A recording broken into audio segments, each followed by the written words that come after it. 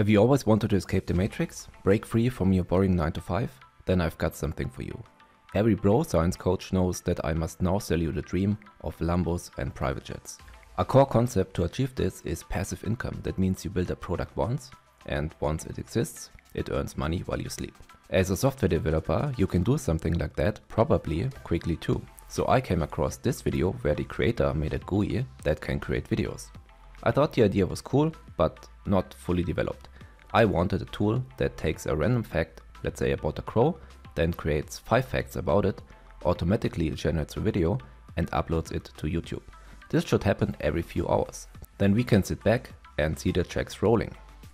So this is what it looks like in the end. Crows are fascinating birds.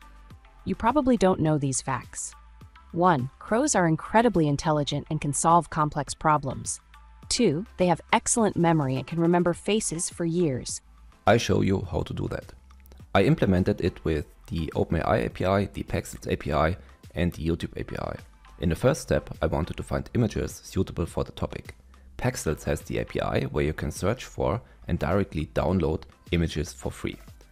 Firstly, we want to download 4 images of that fact and store it on our file system. With the images from Pexels, we have to do a little bit post-processing. The images come in various formats and we need them in a certain format for YouTube Shorts. YouTube expects the width of the video to be 1080 pixels and the height 1920 pixels.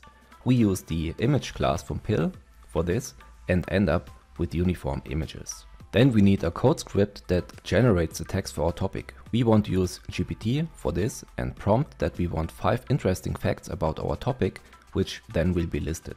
We send this prompt to OpenAI and get a finished text. For our video, we need the explanation not only as text but also as MP3, and we can generate that with the Whisper API. We send the text we just generated with GPT to the Whisper API and get back an MP3 file. Okay, so now we've got the text, we've got an MP3 and the images. One part is missing and that's a transcript.srt file. We also get back that from the Whisper API. The SRT file has a special format, namely a timestamp and the corresponding text. These timestamps allows us to display the texts in the video correctly synchronized with the associated speech. From this we can now dynamically generate a video. For the video generation we use the library MoviePy.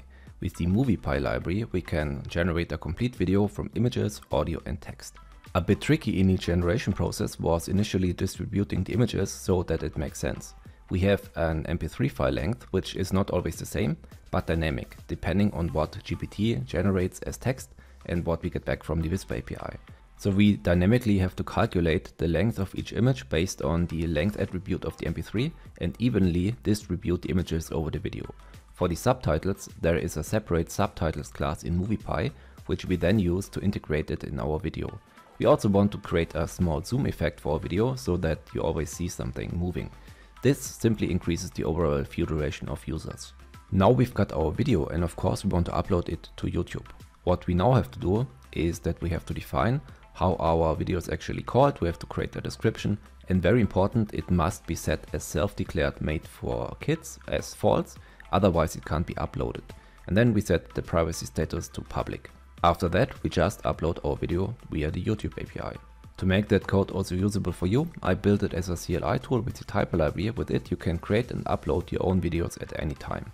What we are still missing is the automation process. For this you need a very small server and set up a cron job. I set the cron job up to work every 4 hours. So now I sit back and wait.